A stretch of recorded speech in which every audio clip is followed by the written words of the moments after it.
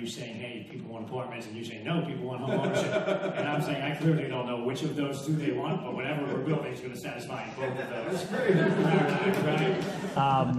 But when I look at it, I agree that I think the apartment business right now is in a softening, right? We know that there's, 5,000 more units coming on the market than there should be demand for them.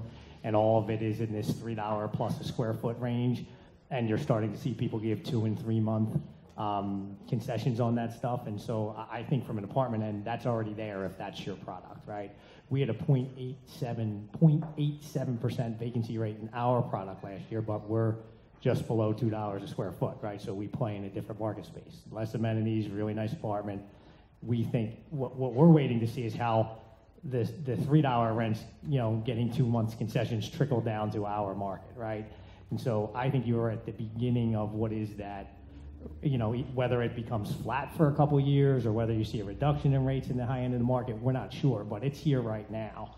And I personally believe that the home ownership over the short term is going to go up, while long term, I think Richard's right, there's going to be more people there's just such a pent-up demand for these people that haven't bought in that demographic range. I don't know that as a percentage of that demographic, it's more buyers. It's just so many people that have delayed that buying process that you're going to see a run on for sale stuff over the next couple of years.